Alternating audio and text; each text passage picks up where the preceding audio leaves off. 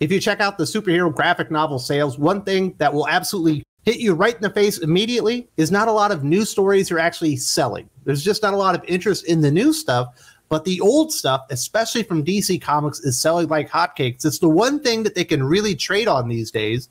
And nostalgia is a big deal. Obviously, they're tying Dark Crisis on Infinite Earths, which was supposed to be, I don't know, playing off the 30th anniversary of Death of Superman. But now it's a direct sequel to Crisis on Infinite Earths. They're doing everything they can to sell their new stuff as being parts of their old stuff. And it's not surprising DC Comics are trying to cash in on the 30th anniversary of Superman's death by coming out with some original materials and celebrating what is a very impactful comic book story in the history of DC Comics.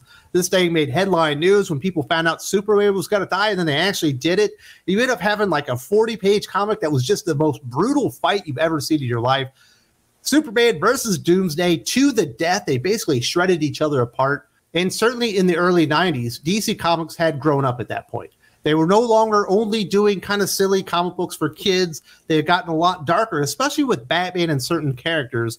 But Superman, they still didn't treat really like that. Like if you go see the Alan Moore versions of Batman, and then you go see what he did with Superman, totally, completely different. They didn't do a lot of kind of hardcore violence that had a lot of blood and guts in it with Superman at the times. Obviously, things have changed over the years, but it was a different take on the character, and it felt like a big moment. They were actually going to kill the character off, and it kind of dawned off some new characters. So they're celebrating it. They're bringing a lot of creators back. We're getting armbands and poly bags and all that stuff for the 30th anniversary. But I do have some issues with it, especially with the original stories that are coming out. I think some of them make absolutely no sense whatsoever. Some of them are 30 years too late, and some of them are just kind of ridiculous. Like, I don't even know what you're doing here.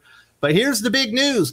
Dan Jurgens, Brett Breeding, Roger Stern, Butch Gucci, Louis Simonson, John Bogdanove, Jerry Ordway, and Tom Grummett are all returning for the Death of Superman 30th Anniversary Special #1, releasing in November.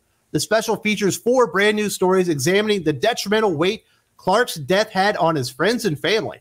I do not blame DC Comics for taking this route with a special anniversary of one of the biggest storylines in the history of the publisher. You may call it a cash grab, and quite frankly, I do too, but it makes sense. It's an impactful story. Bringing the original creators back, I think, is an awesome move. I wish they would bring more of these writers back. Hey, if you had a Dan Jurgens story tying into Dark Crisis instead of Megan Fitzmartin, maybe it wouldn't be so bad. So I think it's a good move. Bringing in a Roger Stern. We haven't seen him for a long time. We don't really see Dan Jurgens all that often. We certainly don't get to see Wheezy enough. So bringing them back, I think, is all great news. Although I do have a few issues with the execution, at least the plans that they've announced to this point. Is it a cash grab? Absolutely. Is it smart business? Yeah, for DC Comics, when you can't sell anything outside of Batman and old comic books, probably smart to do something with old comic books that sold and try to revamp them and squeeze a little bit more juice out of them.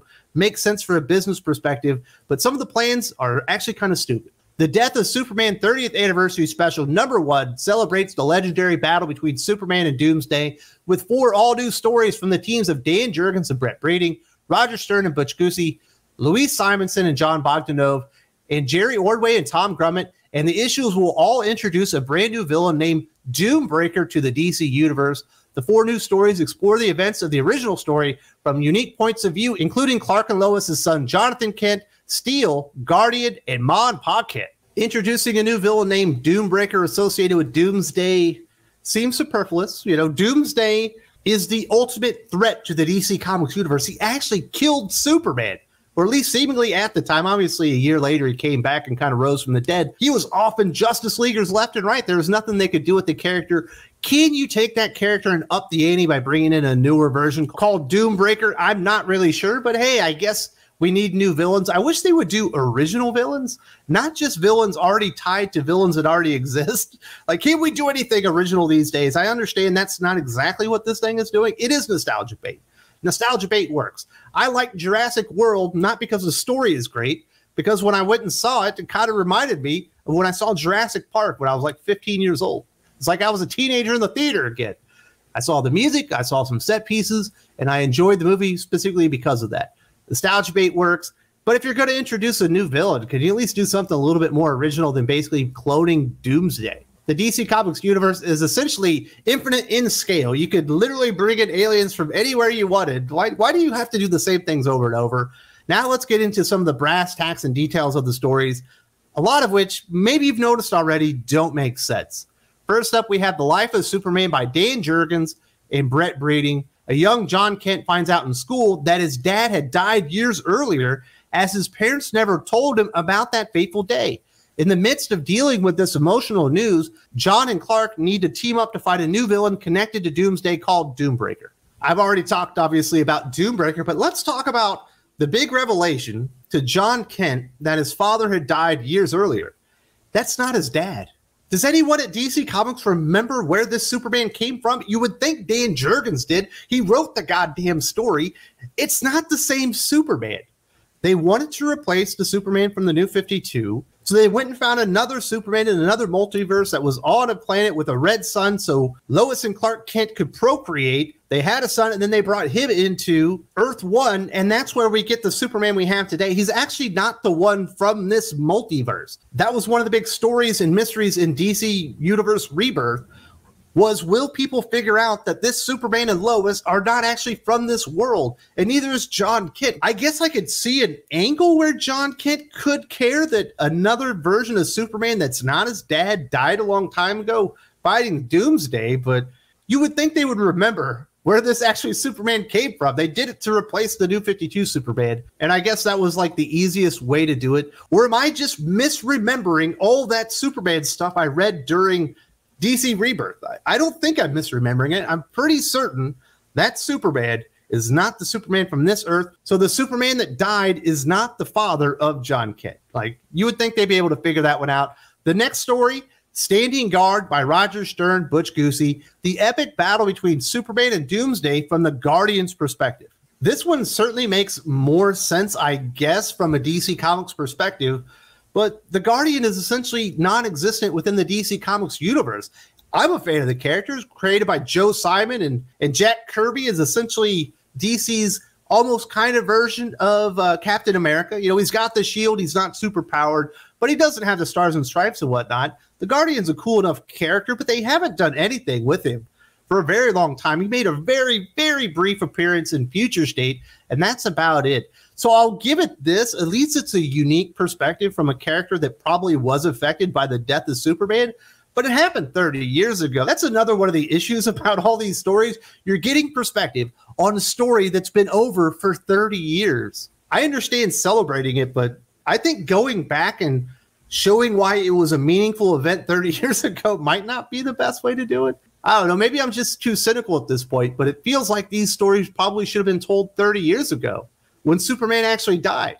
Although he did just die, maybe they could have tied this into the Justice League dying and brought these great creators back and showed a perspective about how people were feeling the loss for a second time. I don't know. It feels like this would have affected John Kent more since it's his actual dad dying this time. That's another thing. The timing of this is just really off. All the Justice League characters, including Superman, just died anyway. Shouldn't they be concentrating on that? I mean, it's been a clusterfuck at this point. At first, they tried to tie it into the death of Superman, and they wanted to tie it into Crisis on Infinite Earths, and they had to rename it Dark Crisis on Infinite Earths.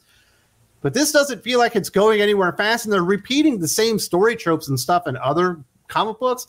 Like we just saw in Superman Son of Kal-El that Dreamer had a dream about the Justice League dying, but she saved him. But it's like, well, no, you really didn't. They still died.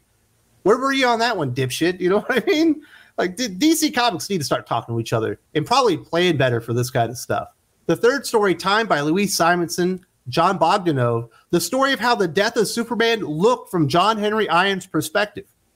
I'm a big fan of Louise Simonson, and I'm a big fan of her Steel series. In fact, I wish you would come back and do a Steel miniseries, but this angle of the character and how the death of Superman affected Steel has already been pretty much covered in the original series. That's how Steel got created. You know, he was motivated and he was moved by the death of Superman and decided he was going to become a hero himself and step up to the plate when Superman was no longer with us. It's kind of retread at this point. Like, you've already told this story in depth and in high quality fashion. So this does seem quite repetitive if you really think about it, but I guess you can't really complain about a Louise Simonson original story, including Steel. I just wish they would do an original story about something we hadn't already read about. The fourth and final tale, Above and Beyond by Jerry Ordway and Tom Grummett, a powerful story of Ma and Pa Kent watching their son fight Doomsday live on television and going through Clark's photo album with the feeling that their son always prevails.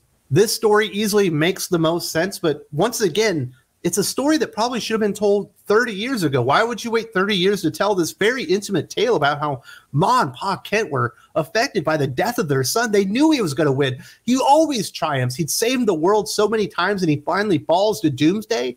Would have been just a traumatic event for Ma and Pa Kent, and certainly worth exploring. No doubt about that. But it's 30 years too late. If this was the story, and maybe the 30th anniversary was a reprint of the original with this tacked onto it, I think I would be less cynical about it and probably more excited. But this is the story that makes the most sense to be powerful and worth reading. Like I said, John Kent's father never died in Death of Superman. It was a different Superman.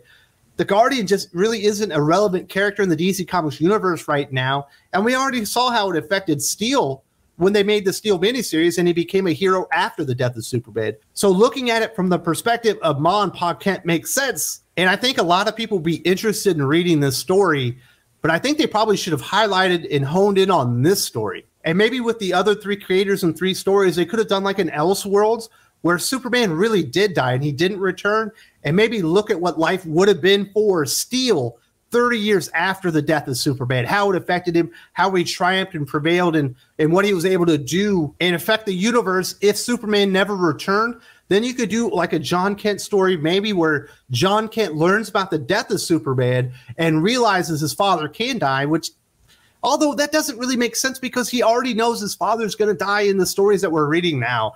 I just don't understand tying the John Kent stuff into any of this. The Guardian, I don't know why the character's there. It would have been more interesting to look at it like 30 years from now, Superman never returns. What kind of burden does Batman have? Or what kind of burden does Wonder Woman have? That would have been the natural successor really to Superman. She's got the powers and stuff. You would have expected her to kind of step up to the plate and really be that alpha level hero that leads everyone and everyone else kind of looks up to. If Superman never returned, maybe that could have been interesting. But this is what they chose to do. The Death of Superman 30th Anniversary Deluxe Edition will also include Superman Day of Doom number 1 through 4 for the first time ever. I imagine those are the stories we just talked about, and will hit comic shops and bookstores December 6th. There will also be a Superman 75 special edition that features the original story and hits comic store shelves on November 1st. Now, I imagine that's where you're going to get the poly bag and the armbands and all that kind of stuff, as they really try to milk this thing dry and trying to squeeze every last cent out of the Death of Superman. You know, it's already been an animated movie. They kind of botched it, putting it into the DCEU. Now they're trying to squeeze some last juice out of the comic book itself. I'm really excited that they're bringing the original creators back, and I think this is a story that needs celebrating, but I think they could have been more creative and found a better angle to celebrate it, and telling a bunch of stories that don't feel like they matter most of the time, and sometimes just don't make sense whatsoever, especially with the John Kent. Like, what the hell is that thing? Superman, in my mind, is the most important superhero in all of comic books. He's a role model to children all over the world. Black, white, red, green, blue, whatever, boy, girl, whatever gender you want to say. People look up to Superman because he does what's right and he fights for what's right. DC Comics are trying to destroy the character, but we need to do what we can to help save him.